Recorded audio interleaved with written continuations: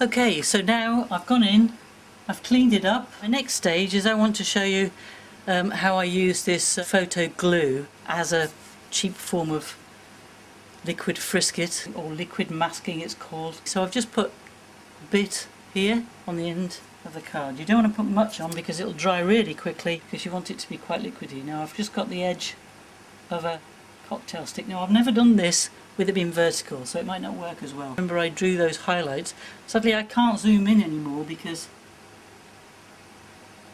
it doesn't focus my camera, and I can't afford a new one. And then I'm just putting these on, putting the blob on. See, this is already starting to dry. That's how quick it works. So put a blob on there. Now this is this highlight underneath here, which I'm just going to do as one big kind of blob. Oops, that didn't work out so well. There you go, one big blob in case. Now this is very easy to take off later. And again, you don't want to leave it on for too long. You do your painting and then you take it off. As you can see, that's literally how I do it. Now I'm using the end of that cocktail stick. Here's a little sort of bit of plastic that I've got. I can also use that if I want to, if I've got bigger areas. But I'm going to continue to do that.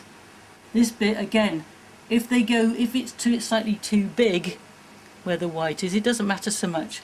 I mean, later you're going to be painting over these anyway, and then you're going to have to go back in with your electric razor or your pencil eraser and pull them out. And every time you put some layers on with your highlights, you go in and you use your erasers to go back to the white of the card. This just helps initially with keeping these white areas, and then when you do a layer over the top, and then you take, maybe you do 1 or 2 layers, and then you eventually take these bits off, the rubber off. You've got the white underneath, and then when you do another layer over the top of that, it will always shine through, so you can see where your highlights are. Always experiment with things before you dive in and go ahead. The whole point of this is trying out new paint, trying out new card, trying out the transfer technique, and now trying out this glue, photo mounting rubber glue.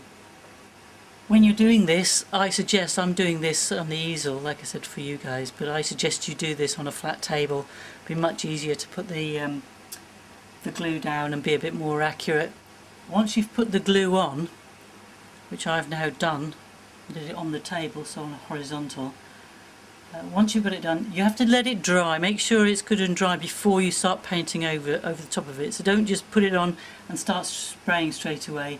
I would leave it a good 10 to 15 minutes before you start. And another little tip is this.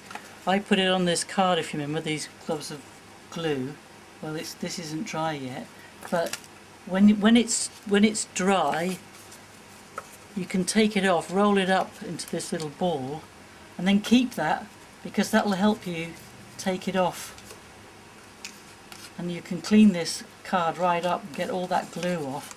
And then when you want to take this off here, you can use your little gumball, and I've had these that have grown to be really quite big, these little gumballs, and just very carefully just rub it. It didn't damage the painting at all, so that's a very good little tip.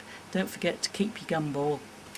Okay, and you start off with your gumball by just using the bits of glue left over that have gone dry. Once it's gone dry, you just roll it up into a little ball. Bye, have fun!